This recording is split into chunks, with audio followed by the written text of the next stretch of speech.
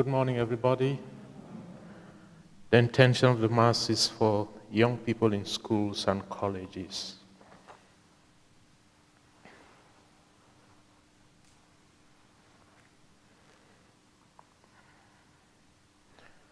In the name of the Father, and of the Son, and of the Holy Spirit. Amen. The grace and peace of our Lord Jesus Christ, and the love of God, and the communion of the Holy Spirit be with you all. Brothers and sisters, let us acknowledge our sins and so prepare ourselves to celebrate the sacred mysteries. You were sent to heal the contrite of heart. Lord, have mercy. You came to call sinners. Christ, have mercy. You plead for us at the right hand of the Father. Lord, have mercy. May Almighty God have mercy on us, forgive us our sins, and bring us to everlasting life. Let us pray.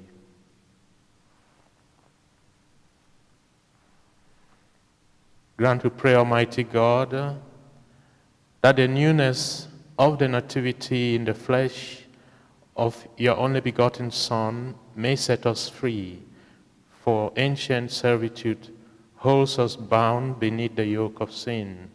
Through our Lord Jesus Christ, your Son, who lives and reigns with you and the Holy Spirit, one God forever and ever.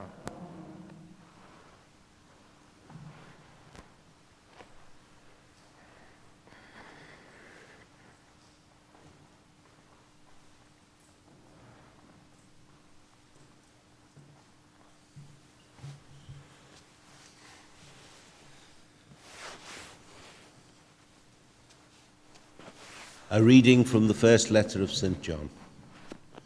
I'm writing to you, my own children, whose sins have already been forgiven through his name. I'm writing to you, fathers, who have come to know the one who has existed since the beginning.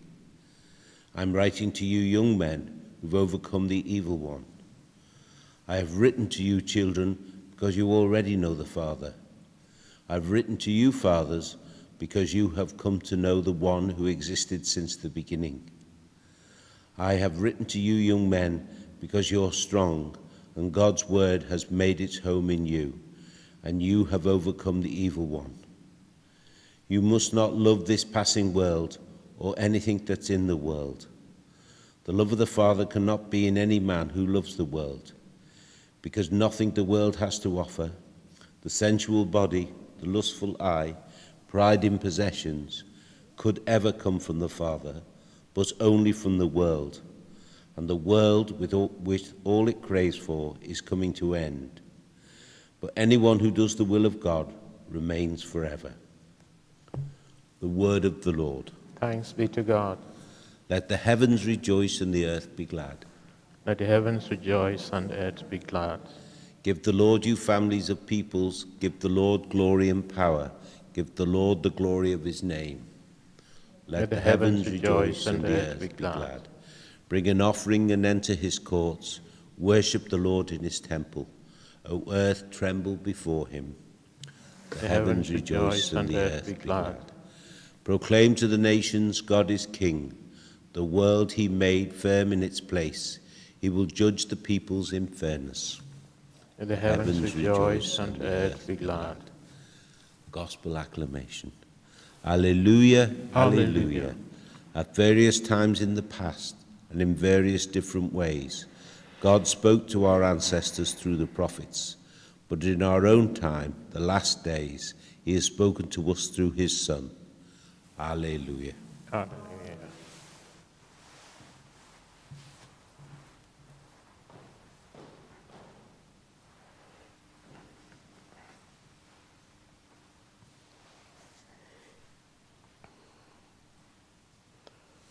The Lord be with you. A reading from the Holy Gospel according to Luke. There was a prophetess, Anna, the daughter of Phanuel, of the tribe of Asher. She was well on in years, her days of girlhood over. She had been married for 7 years before becoming a widow. She was now 84 years old and never left the temple, serving God night and day with fasting and prayer. She came by just at that moment and began to praise God. And she spoke of the child to all who looked forward to the deliverance of Jerusalem. When they had done everything the law of the Lord required, they went back to Galilee, to their own town of Nazareth. Meanwhile, the child grew to maturity, and he was filled with wisdom, and God's favor was with him. The Gospel of the Lord.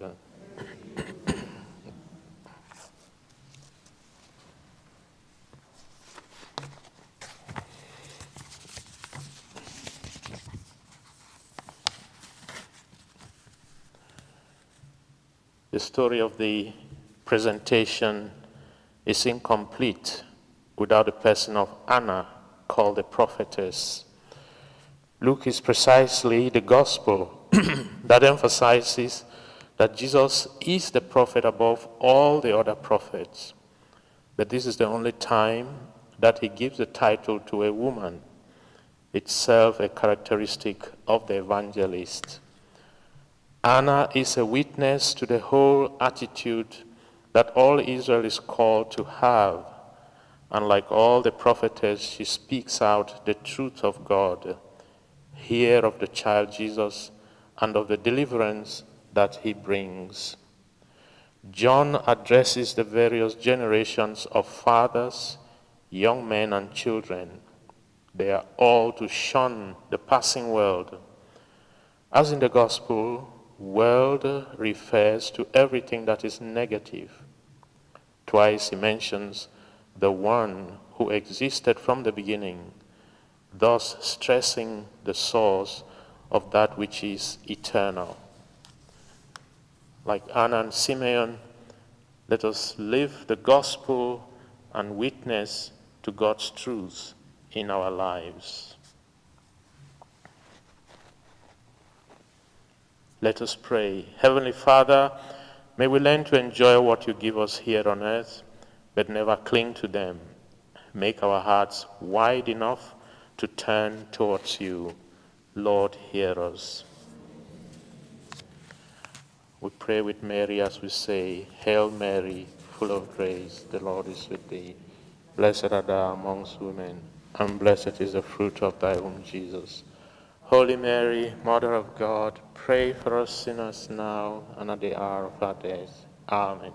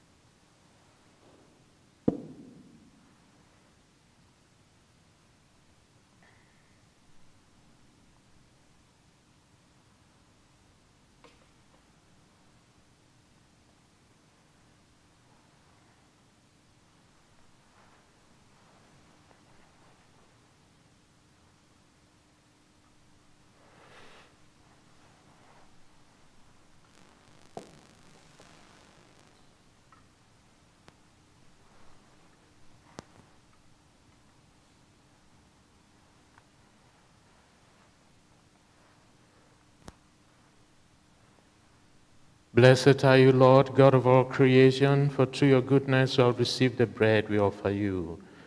Fruit of the earth and work of human hands, it will become for us the bread of life. Blessed are you, Lord, God of all creation, for through your goodness we have received the wine we offer you. Fruit of the vine and work of human hands, it will become our spiritual drink.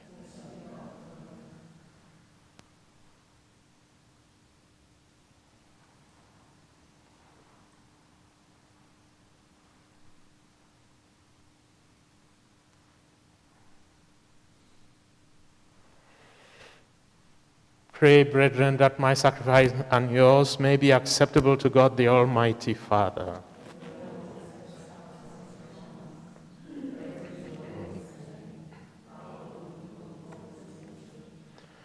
Receive with favor, O Lord, we pray, the offerings of your people, that what they profess with devotion and faith may be theirs through these heavenly mysteries, through Christ our Lord. The Lord be with you. Lift up your hearts. Let us give thanks to the Lord our God. It is truly right and just, our duty and our salvation, always and everywhere to give you thanks, Lord, Holy Father, Almighty and eternal God. For in the mystery of the Word made flesh, a new light of your glory has shone upon the eyes of our mind, so that as we recognize him in God made visible, we may be caught up through him in love of things invisible. And so with angels and archangels, with thrones and dominions, and with all the hosts and powers of heaven, we sing the hymn of your glory as without end we acclaim. Holy, holy, holy Lord, God of hosts, heaven and earth are full of your glory. Hosanna in the highest. Blessed is he who comes in the name of the Lord. Hosanna in the highest. You are indeed holy, O Lord, the fount of all holiness. Make holy therefore these gifts, we pray, by sending thy Spirit upon them like the dew fall, so that they may become for us the body and blood of our Lord Jesus Christ. At the time he was betrayed and entered willingly into his passion, he took bread, and giving thanks, broke it and gave it to his disciples, saying, Take this, all of you, and eat of it, for this is my body, which will be given up for you.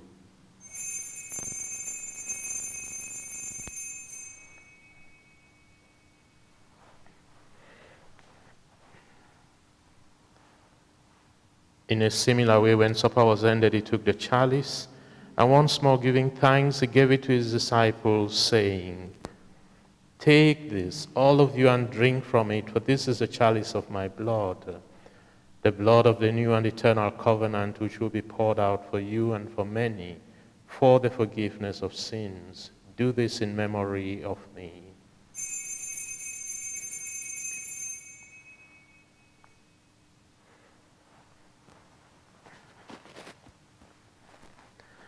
The mystery of faith, we proclaim your death, O Lord, and profess your resurrection until you come again.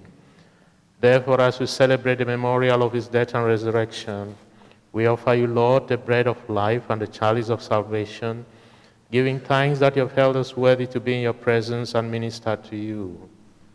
Humbly we pray that, partaking of the body and blood of Christ, we may be gathered into one by the Holy Spirit. Remember, Lord, your church spread throughout the world and bring her to the fullness of charity, together with Francis, our Pope, and Mark, our Bishop, and all the clergy.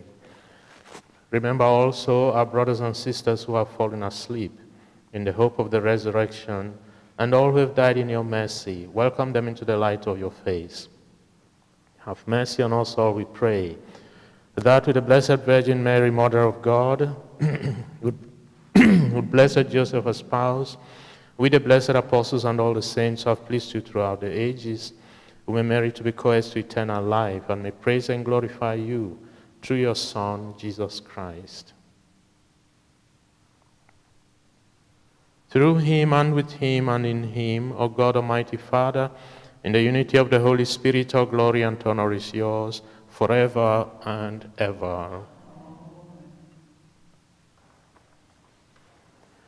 At the Savior's command and formed by divine teaching, we dare to say, Our Father, who art in heaven, hallowed be thy name. Thy kingdom come. Thy will be done on earth as it is in heaven. Give us this day our daily bread, and forgive us our trespasses, as we forgive those who trespass against us. And lead us not into temptation. Deliver us, Lord, we pray, from every evil. Graciously grant peace in our days, that by the help of your mercy we may be always free from sin and safe from all distress, as we await the blessed hope and the coming of our Savior, Jesus Christ. Lord Jesus Christ, you said to your apostles, Peace I leave you, my peace I give you. Look not on our sins, but on the faith of your church, and graciously grant her peace and unity in accordance with your will, who live and reign forever and ever. The peace of the Lord be with you always. Lamb of God,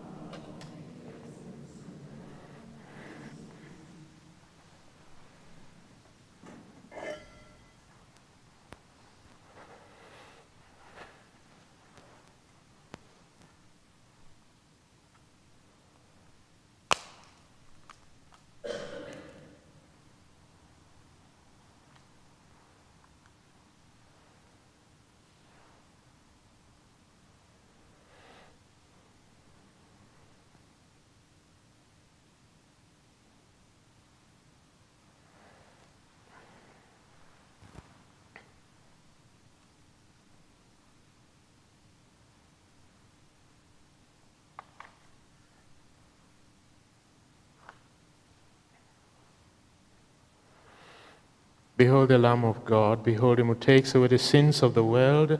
Blessed are those called to the supper of the Lamb. Lord, I'm not worthy that you should enter under my roof, but only say the word, and my soul shall be healed.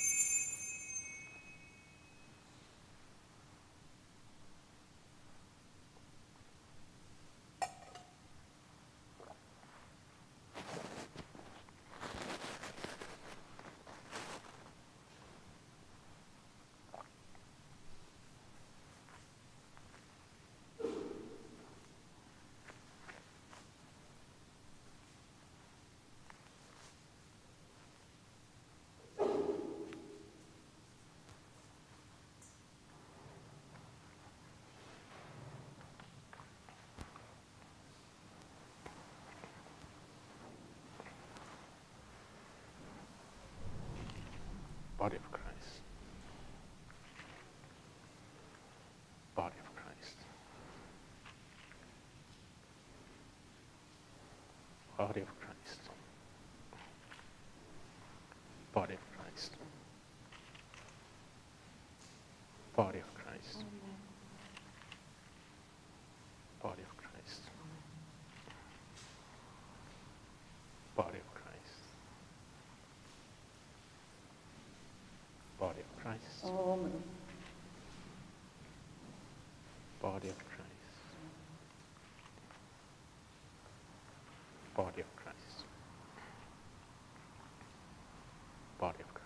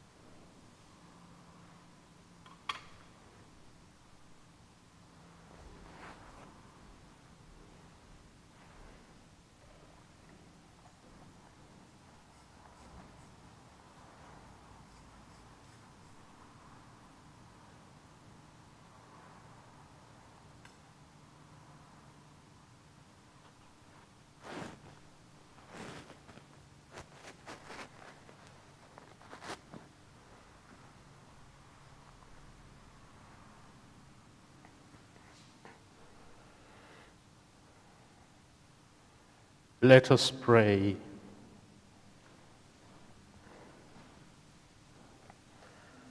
O God, who touch us through our partaking of your sacrament, work, we pray, the effects of its power in our hearts, that we may be made fit to receive your gift through this very gift itself, through Christ our Lord. The Lord be with you. May Almighty God bless you, the Father, the Son, and the Holy Spirit. Go in peace, the Mass is ended.